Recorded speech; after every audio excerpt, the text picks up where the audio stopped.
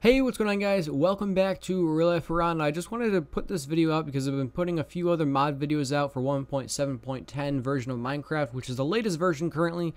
However, I haven't really been showing you guys how to do Forge. So if you guys want to learn, then it's right here. This is very simple, quick, and easy. If you are familiar with Forge, then you already know that. So this is the Forge website. All links will be down in the description down below, along with a direct download link for you guys to make it easier so you don't have to go through the website. However, if you want to go through the website, you can just go to this. It's minecraftforge.net, and again, the link will be down in the description down below. And all you have to do is just go to find the correct version of Minecraft that you want. They got 1.6.4, 1.6.4 recommended, 1.7.10 latest, which is 10.13.0.1180, and then they have the 1.7.10 recommended, which is 10.13.0.1170 or 80. There's also 1170 version that I actually have, and but really either one will work. It works fine, works perfectly. It's the latest version of Minecraft, which is nice because then you have Forge right away. You can just drag and drop all your stuff in there. So once you have Forge, it should come up on your desktop or wherever you download it, just like this. It'll look just like this.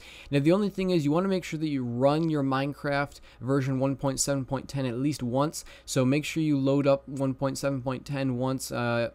If you don't know how to do that, it's just very simple. You just have to go ahead and go to, when you first load up Minecraft and you have the play button, just go to edit profile, then choose one of the drop down menus, and it has 1.7.10 right on there, and then just click that, click save, and hit play. So just make sure you load it up first or else you'll get an error.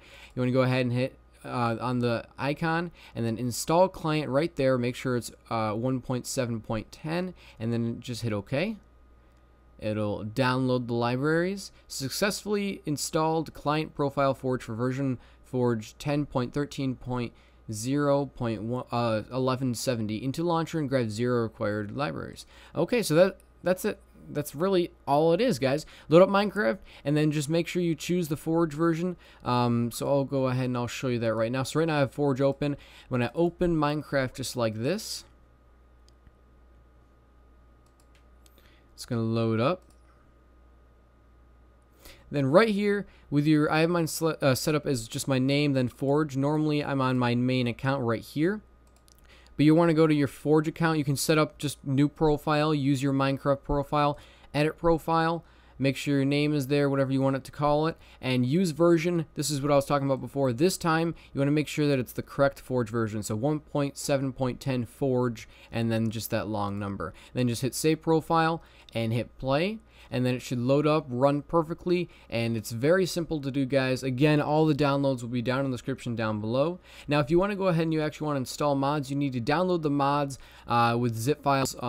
So, it's very simple. Anytime you download a mod, it'll come just like that, perfectly easy for you guys. And what you want to do is you want to go to %appdata% on your start menu, or search bar if you're on Windows 8.1 or 8. Windows 8 as well, and you just want to go to your Minecraft folder. You guys should know how to get to that if you guys are actually worrying about installing mods. I've quickly set up right on the actual taskbar on my screen.